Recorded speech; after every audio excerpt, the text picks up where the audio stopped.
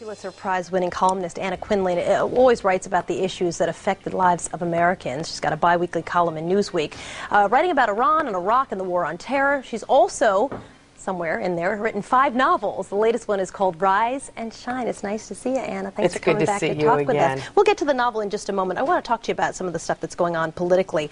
We've been mentioning the president's going to be giving a press conference today, kind of pitching again the strategy in Iraq and why he thinks it's important. What do you make of this? And do you think at the end of the day the midterm election will really be a referendum on Iraq? I don't know whether the midterm election will be the referendum, but we've already had the referendum. The American people seem to be pretty solid in their opposition to this war. The sad thing is that we all know how this is going to end. We're going to leave, probably later rather than sooner. Iraq is still going to have massive problems, and many, many more people will have died than needed to die to remove Saddam Hussein from power. You know, the president can do these whistle stops until the cows come home, and that's going to be the bottom line. Well, we have given up some of our privacy. The question is whether we have national security. And I think that many people would answer no. I don't think most Americans would tell you that they feel materially more safe today than they did 5 years ago. I wanted to write a novel about appearance and reality, which is so huge in America now.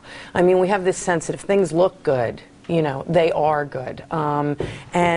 We all know in our heart of hearts, on our home fronts, that that's not necessarily the case. I mean, this is a novel about 2 sisters who love each other very much, but at some level may not know each other as well as they think they do. We've lived together through the greatest political and social revolution in the last century in this country, and that's the rebirth of feminism and the subsequent extraordinary changes in the lives of women like us, and our daughters and granddaughters and sons and grandsons too. When I was growing up, there were no girls playing in Little League. There were no altar girls. Most big law firms had never had a female partner. Most hospitals had never had a female surgical resident. There were no women in the Senate or on the Supreme Court, and Great Britain had never had a female prime minister. I could never have imagined how different my world would be now at age 50.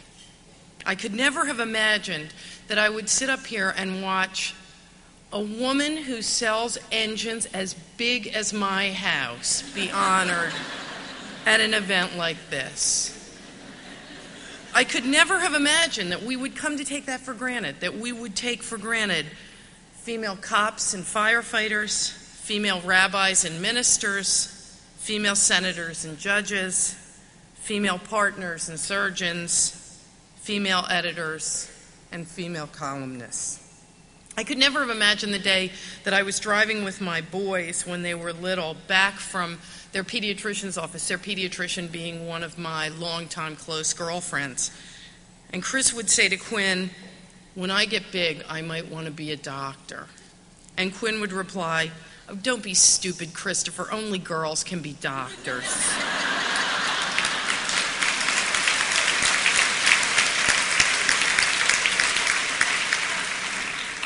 Maybe the story of 3 girls will make this a little bit clearer and more concrete. The first of them had parents who came to this country from Italy. Her parents were strict and they were certain about certain things, and so was the girl. She knew that if there was money for college, which there wasn't, but if there was, it would be her brother who would get to go, even though her art teacher said she had talent and should go to art school. But her parents expected her to get married, which she did when she was 19, and to have children, which she did, 5 in all, and to never work outside of her home, and she did that too. But sometimes she showed her children a portfolio she kept in her bureau drawer of her watercolors. And when she sent them to school with bag lunches, sometimes she painted on the shells of their hard-boiled eggs. If she had other dreams, bigger dreams, she never spoke of them, and neither did any of the other women she knew. The second girl was her daughter. She was raised as her father's oldest son. When she got B's, he told her that they should be A's, and when she had A's, he asked why they were not A+. She always knew that she would go to college, but there were lots of colleges that she couldn't attend because they were only for guys. Princeton and Yale and West Point, where you could go to college free.